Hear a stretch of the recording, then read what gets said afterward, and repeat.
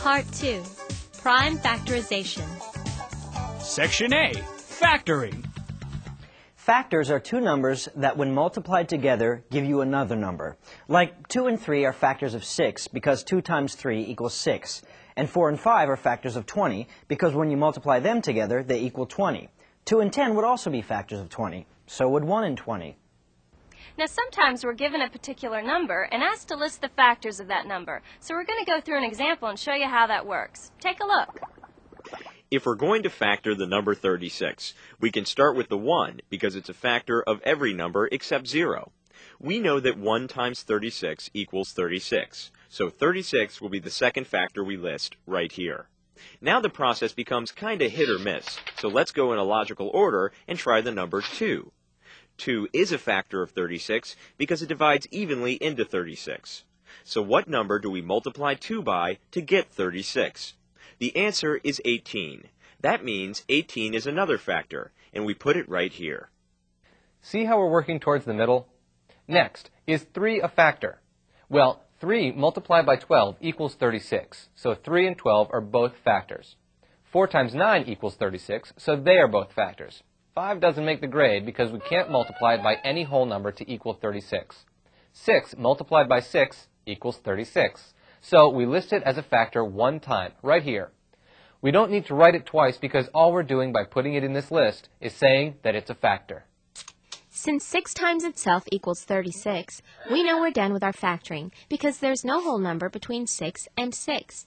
Lining it up this way, we can see all the factors of 36. 1, 2, 3, 4, 6, 9, 12, 18, and 36, laid out in sequential order. Let's try one more of these, using the number 18. As always, we start with 1, and we see that 1 times 18 equals 18. So these are both factors. Is 2 a factor? Well, 2 times 9 equals 18, so both of these are factors. How about 3? 3 is also a factor, because 3 times 6 equals 18. 4 isn't a factor, and neither is 5, because we can't multiply them by any other whole numbers to get 18.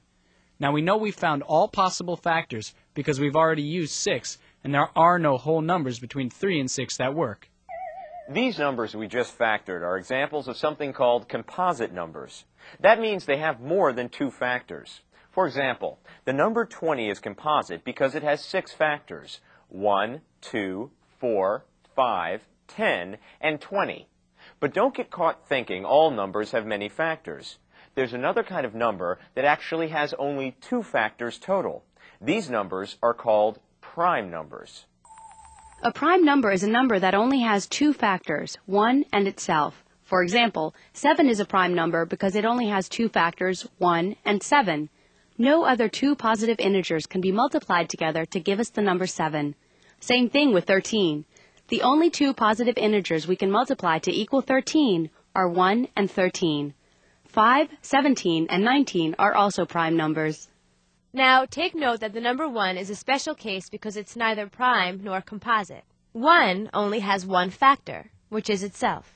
So the only factor of 1 is 1, and by definition, a prime number must have 2 factors, 1 and itself. So the difference between prime and composite numbers is that prime numbers have only 2 factors, and composite numbers have more than 2 factors. Got that? Now there are times when you'll need to know which numbers are prime and which are composite. Back in the 3rd century BC, there lived a man of invention named Eratosthenes. They called him the second Plato. They even nicknamed him Beta because it means second. Eratosthenes calculated the Earth's circumference by paying attention to the Earth's shadows and using simple geometry. Modern-day accounts show he calculated the circumference of the Earth accurately to within 1%. He was also a librarian and invented a way to pinpoint all prime numbers. This guy was smart. Eratosthenes created a sieve, like this one.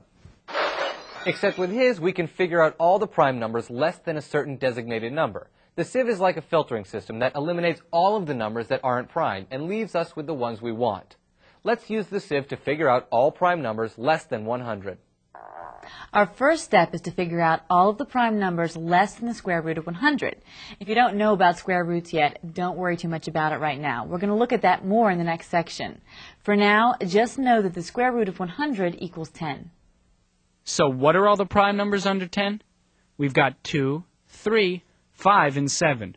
Remember, we know this because each of these numbers has only two factors, 1 and itself. Next, we need to write out all of the numbers from 1 to 100 like this. Now we figure out all of the multiples of 2, 3, 5, and 7 that are less than 100 and cross them off. For example, the multiples of 7 are 14, 21, 28, 35, 42, 49, 56, 63, 70, 77, 84, 91, and 98. So we got to cross them all out. We do the same thing for the multiples of 2, 3, and 5, and we get a sieve that looks like this. All of the remaining numbers that are not crossed off are the prime numbers less than 100.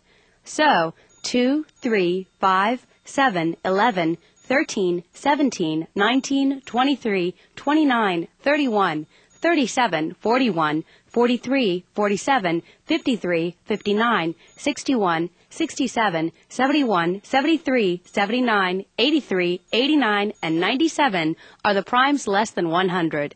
And that's how the sieve of Eratosthenes works. Remember, too, that the sieve works with any whole number you want. So if we wanted to find all the prime numbers under 225, we'd just choose that as our starting number and follow the same steps. It's important to know what the prime numbers are, especially the first 5 or 6, because we're going to be using them throughout our next section for factoring. And you'll most likely be using them throughout your math courses. So you might want to do the sieve a couple of times to really get them down. Sure, it'd be easier if we just told you, but you need the math practice.